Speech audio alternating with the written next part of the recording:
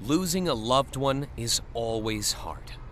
There's no right or wrong way to grieve. Everyone's experience of grief is unique. And it's important to experience your feelings without judging yourself. There's truly no pressure to feel any particular way, or to recover in a certain time frame. Your feelings may change as you grieve and come to terms with your loss. But they're your feelings, and it's your natural reaction to loss.